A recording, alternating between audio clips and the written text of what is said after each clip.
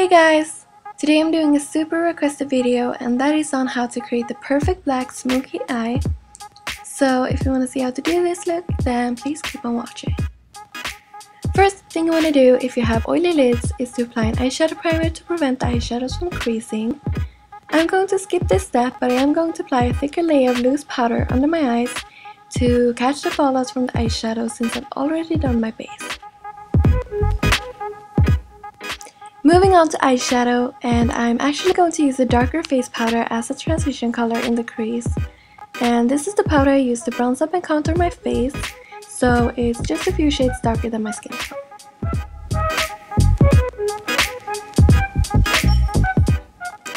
Then you want to get another matte brown eyeshadow that's a little bit darker, and you want to apply this eyeshadow in the crease.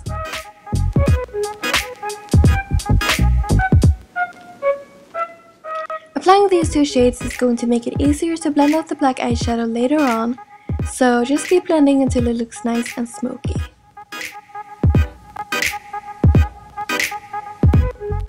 Now we're going to take a creamy black eyeliner pencil and apply that as a base on the eyelid, and this is going to make the black really dark and intense. As you can see here, I'm not applying it above my crease. And that is because once I start blending the eyeshadow, it's going to end up higher. So to make it a little bit easier, you only want the black pencil on the lid below the crease.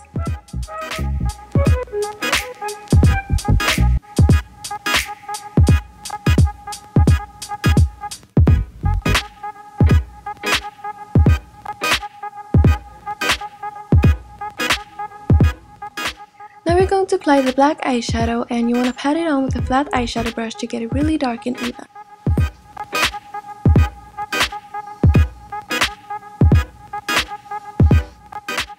Then I'm going to go in with a smaller blending brush again, and I'm going to start blending out the eyeshadow in the crease.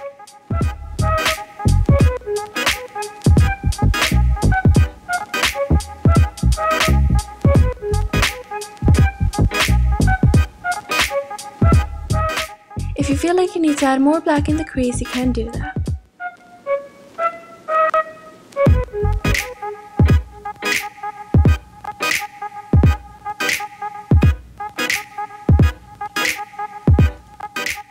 Now we're going to tightline and line the waterline with the same pencil, and you want to make sure to get in between all the lashes because there's nothing worse than a black smoky eye where you can see the bare skin between the lashes. Then I'm just going to blend out the liner on the lower lash line using the black and brown eyeshadow.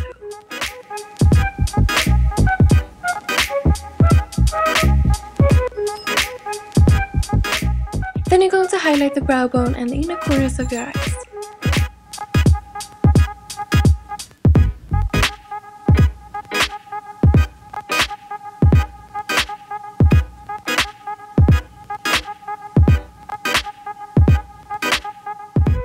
Last step is to curl your lashes and apply mascara, and if you want to, you can apply false lashes as well.